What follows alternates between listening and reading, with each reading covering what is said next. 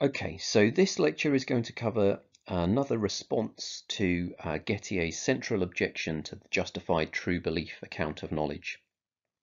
And I'm going to assume that we're comfortable with some of the central issues that we've covered so far. This would be an answer to a kind of 25-mark essay question, something along the lines of, is propositional knowledge best defined as justified true belief?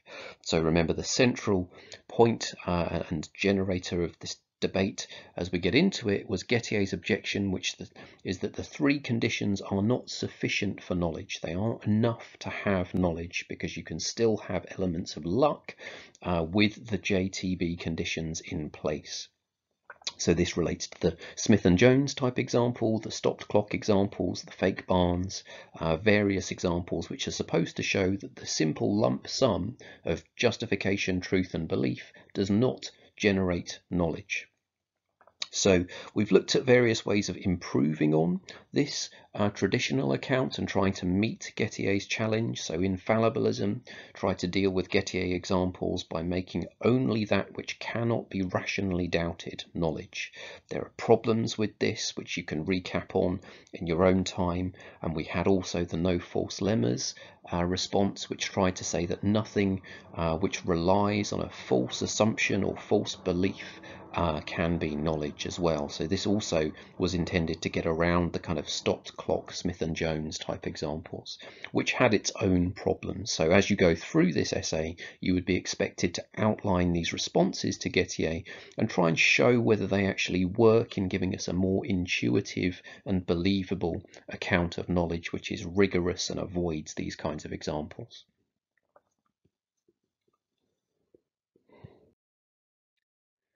Okay, so we're going to move on to a third response to Gettier in this lecture, and it's going to depend partly on an important distinction within epistemology, which is the distinction between internalism and externalism. So we can think about it in this kind of way. Let's say that you believe, for instance, that Mount Everest is the tallest mountain in the world. How do you know this? What you use as justification is going to open up a difference in epistemology between internalists and externalists. So what was it you thought of when you thought of your justification for knowing that Mount Everest is the tallest mountain in the world? Did you think of something specific? Was it perhaps a lesson, a book, or something along those lines? Or could you perhaps not think of anything at all? This is going to be important in how we set out our third reliabilist response to Gettier's problem. So let's start with the internalists then. So an internalist would say that if you cannot think of any supporting evidence for your belief, then you can't really have knowledge, because you can't point to any specific reasons to believe it. So knowledge for internalists is grounded by your own experience and your ability to reason. So they're going to place special emphasis on what is available to you through the first person perspective. If you can't see for yourself why you should believe something, then you don't actually know it on this account. So the person's own awareness of good grounds is essential to what distinguishes knowing from other states like simply guessing.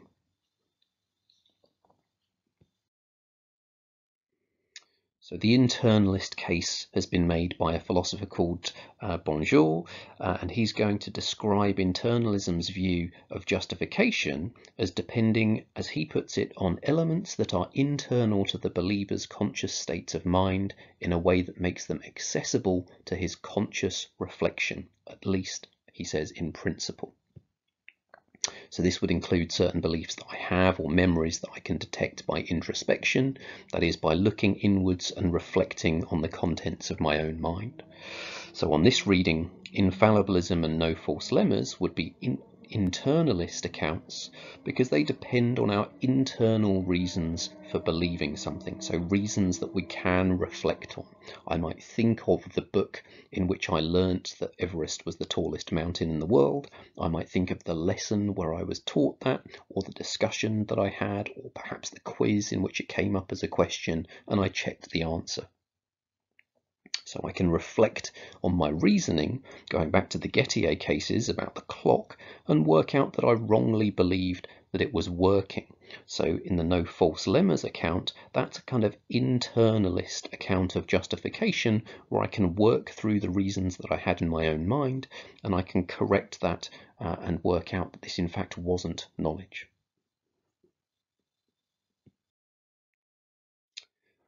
The externalist takes a different view. So the externalist is going to assert that justification for knowledge does not essentially depend on what is accessible to the knower's first-person perspective from within your own mind or perspective. The externalist is going to emphasize the relationship between a person or a knower and a fact, and this relationship can be in place when a person does not have supporting first-person access to the grounds for believing it. So if it really is true that Everest is the tallest mountain and that you are related to the fact in the right sort of way, then you know it, even if you can't point to the specific first-person evidence of why you believe it. So reliabilism is one such externalist theory, and that tries to be specific about this idea of the right sort of way in which you're related to the facts.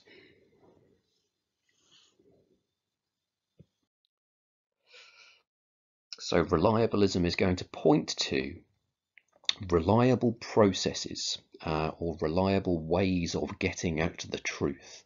And we might, for instance, consider, our news sources, some of which are reliable, some of which are less reliable. This idea of reliability as consistency in getting to the truth is the center of this reliabilist response. So there are lots of ways in which we generate our beliefs. Some of them are justified, some of them are less justified. Here are some examples that you could have a think about. Which of these might you think is reliable? Which is less so? And what does that tell us about the way in which we form our beliefs?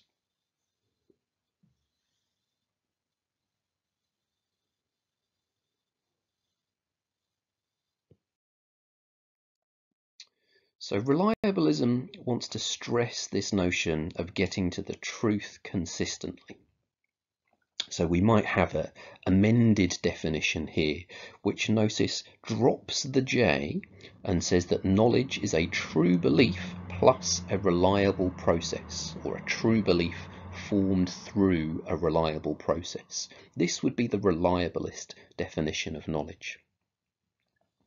So one of the defenders of this view, Alvin Goldman, contrasts faulty belief-making processes, which typically produce unjustified beliefs such as hunches, confused reasoning, wishful thinking and guesswork, with reliable ones which typically get at the truth, such as perception, memory, good reasoning and introspection, or looking inwards to your own mind.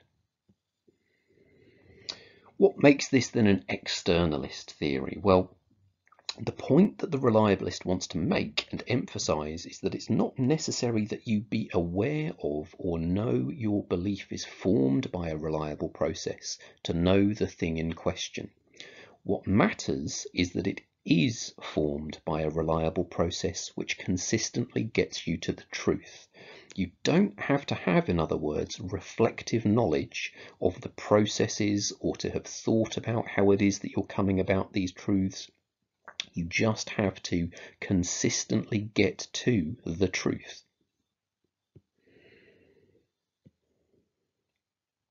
Now, this is an advantage, perhaps, because it can explain how knowers who don't have that reflective awareness can still have knowledge. So specifically, very young children, perhaps, and animals can know things without having clear internal beliefs about their reasoning. So if your dog knows when it's dinner time, or who their owners are, or all sorts of other examples I'm sure you could generate, you could say, well, yes, they genuinely do know things about what is the case in the world, but they don't have the ability to reflect on their reasons and say, well, this is how I know it. They just know because they can consistently get to the truth in that way. That is the kind of motivating force and the advantage, I think, of reliabilism in responding to Gettier type examples.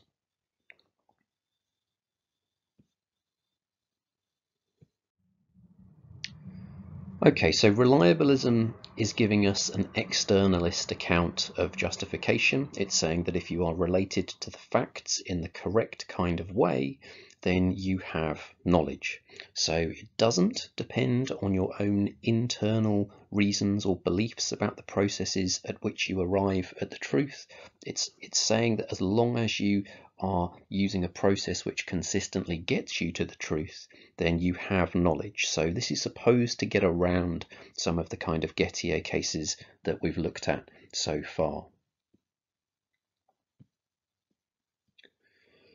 So you might want to go back to some of the examples from the booklet and ask yourself, does the person in the example have knowledge, would you say? And then what would a reliabilist say? Were these truths arrived at through reliable processes, and how could the reliabilist deal with these kind of lucky coincidences? Just to take the standard example that I've been referring to of the stopped clock, we might say in this instance that if we take the case of the stopped clock, we could argue that from a reliabilist perspective that the belief here is not knowledge, because looking at stopped clocks is not a reliable process for arriving at the truth. So they would want to try and say that the process by which you had the truth in this case was an unreliable process. It's not one which will consistently get you to the truth. This, however, does generate a problem for reliabilism. Can you see what the problem might be given the way that we've framed the response here to the stopped clock example?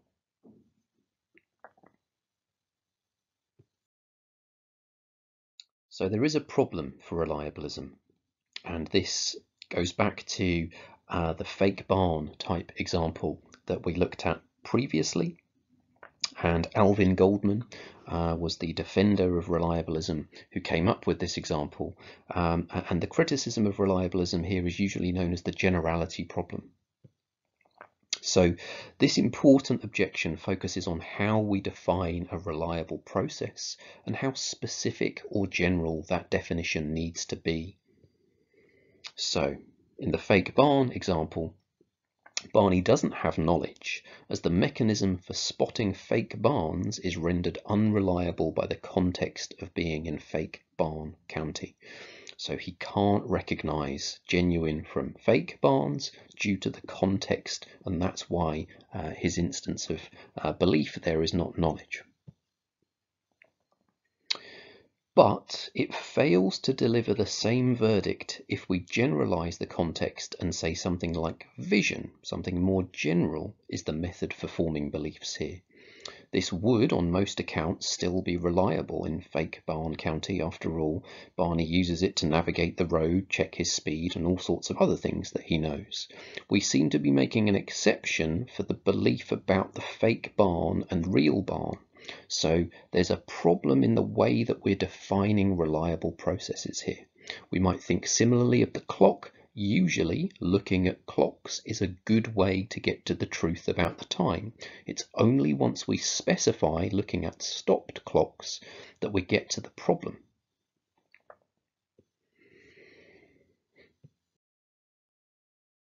So to fill out this problem a little bit, it is only by being more specific about fake barn county that we get the judgment that Barney's method of belief formation is unreliable. Likewise, it's only by being more specific about the fact that the clock had stopped that we get the judgment there that the method of belief formation is unreliable.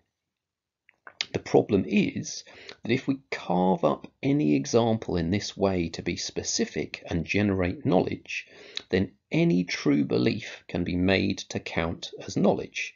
For instance, only by looking at working clocks, or only believing the president of the company when he is 100% correct, only looking at barns when they're not surrounded by fake barns, and so on and so on. On the other hand, if we leave the definition of the process too general, for instance visual perception, then we end up letting in too many beliefs that may be false, like illusions, hallucinations, mere mistakes from tiredness, and so on. So without an appropriate definition of reliable processes, it seems this theory lacks the explanatory power to be able to distinguish genuine knowledge from merely lucky belief.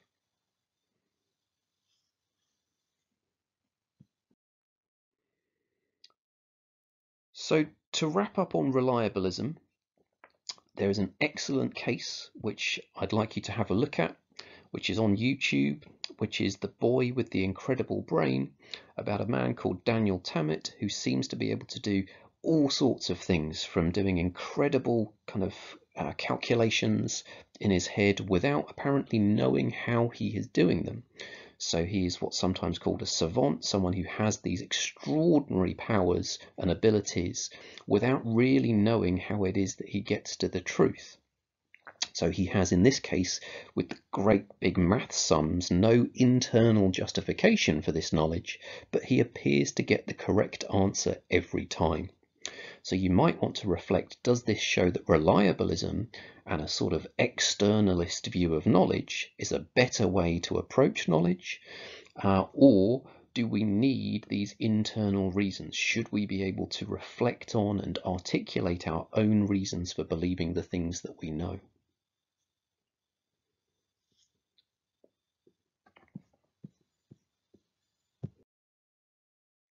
Okay, so overall for reliabilism, we need to understand what it means to say that it's an externalist theory. In other words, it doesn't depend on factors which are consciously available to or that you could reflect on your own internal perspective. It's just about being in the right relationship to the truth, according to reliabilism. So it gets around the Gettier cases by redefining knowledge as a true belief arrived at by a reliable process. In other words, one which typically gets to the truth. So for instance, the stopped clocks don't reliably tell the right time, so that example would not count as knowledge because it isn't arrived at by a reliable process. There's not the right relationship between your belief and the truth in this instance.